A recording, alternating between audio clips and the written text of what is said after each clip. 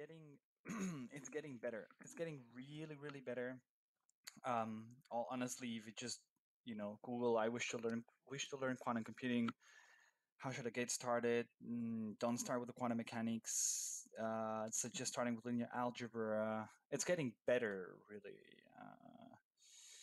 The only thing you need for basic understanding of QC is basic understanding of tensors. So just multidimensional vectors and matrices and the tensor products. So how do you multiply those things?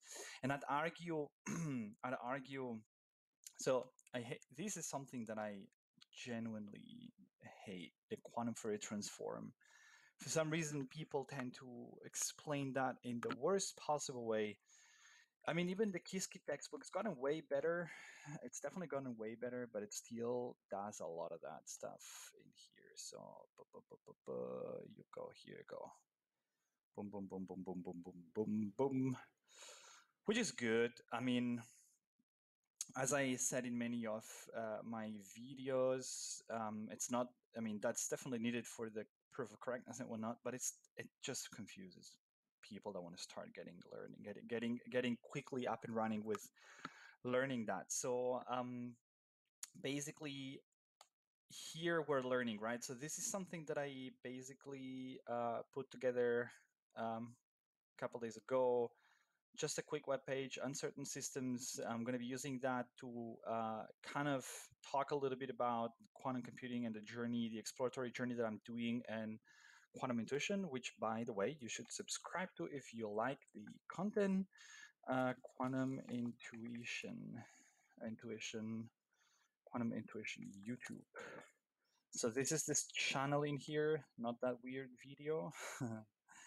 Yeah, So quantum computing in that's the channel. So um, this basically, I'm basically learning, right, and exploring all that stuff. So I basically, I kind of put in here some of my thoughts on how you can get quickly started with quantum programming. I use the word programming because I know that if I use the word computing, some people will be like, "Oh yeah, you need the maths and whatnot because it's about complexity analysis and all that stuff and whatnot." And I can't argue that. So, but it's really not something difficult. It's just different than what you're used to, but it's not impossible, right? And then what I'd recommend is don't get too hanged up on the math and the gates. Just go ahead, try to analyze some of these circuits, some of the basic textbook algorithms, and then try to understand things as you go through them and as you need them. And do definitely focus on interference and entanglement, and try to understand those things a little bit more, a little bit, deep enough that you feel comfortable with them. And this is something that's been sort of, I think, a pretty key for me, which is try to understand the textbook algorithms until you're confident enough that you can explain to someone not familiar with QC and without using any equations. And just really Google. Maths are not needed. Qubits and the Bloch sphere. You should understand the basics of qubits and how you represent a state, a quantum state, with the so-called state vector and the probabilities, how you find them. That sure, the Bloch sphere helps you understand a bit more single gates and single qubit operations, but as soon as you add another qubit, it just becomes a niche tool, I'd say. What's the best programming language? I would say don't start with Qiskit or Cirq or any of those things. I mean, those are all languages which they serve two purposes.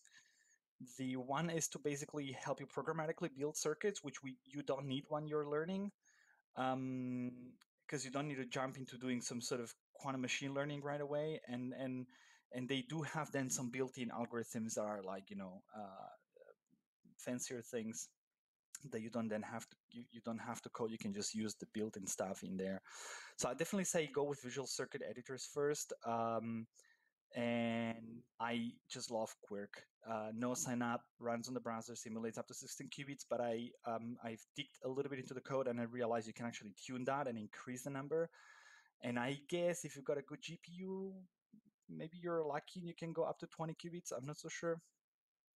Mm, and it works awesome in your phone, on your phone, and it's got a lot of features that it's got a lot of features that other circuits don't have, and you've got a lot of example circuits in here as well. So, so you've got all the displays to take a look at your states in between the your gates and whatnot. So that's something that I'll definitely recommend. Um, and then finally, online courses and books. Online courses, I haven't really done. I've done this one and I loved it because it actually did put some emphasis in teaching you the basics of interference and waves and all that stuff, which I think it's something that not everyone does nowadays. I mean, even the Qiskit, it's something that the Qiskit textbook doesn't explain anything about interference, and that's just something that I don't know. I think they should put some example in there.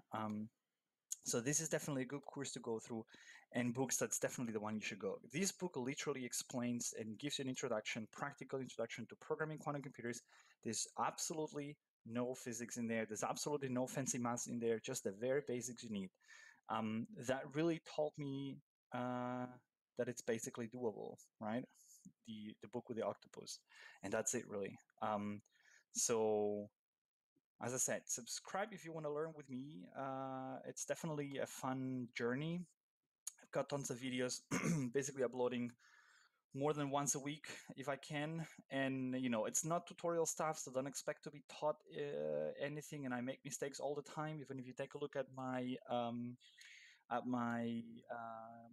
Grover. So here I've got some of the projects. I'll be improving that as well. So if you go to Grover's algorithm, I've got literally, I So think, the longest YouTube playlist about Grover's algorithm. It's about 33 videos, and I've probably done 2 or 3 of them that says, "Hey, now I got it. That's the intuition about Grover's algorithm."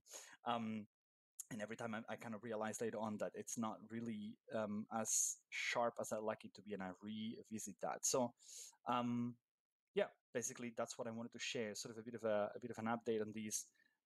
It's getting better. I think in general, people are starting to understand you don't need all that stuff. You definitely need to if you want to code a simulator, if you want to, do some stuff. I don't know, simulate some quantum system, whatever. You probably need the quantum mechanics and the heavy math, but not to get started. Definitely not to get started.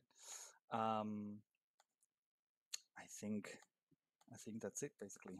That's all I wanted to share. Oh, and this is um, it's a modified version of Quirk that I'm working on. It's basically a additive feature about that helps you inspect the interference of that's happening within a circuit. I'm not going to show this now here. I'll make another video on this definitely because it's I think it's worth playing with to get intuition definitely.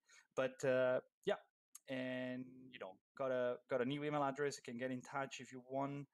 You can support me on Patreon, and then definitely it helps a lot if you subscribe to the Quantum Intuition channel. Basically, cool, perfect.